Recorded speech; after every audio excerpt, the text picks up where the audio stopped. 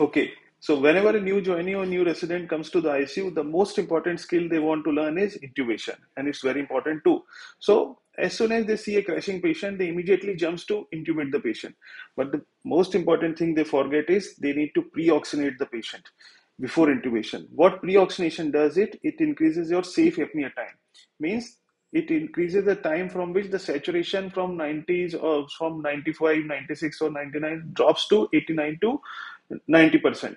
So what this pre-oxygenation does it increases that safe apnea time up to 6 to 8 minutes, and it prevents the hypoxia during intubation. While if you don't pre-oxygenate, the safe apnea time can be less than 1 minute, and chances of getting patient hypoxic is very high.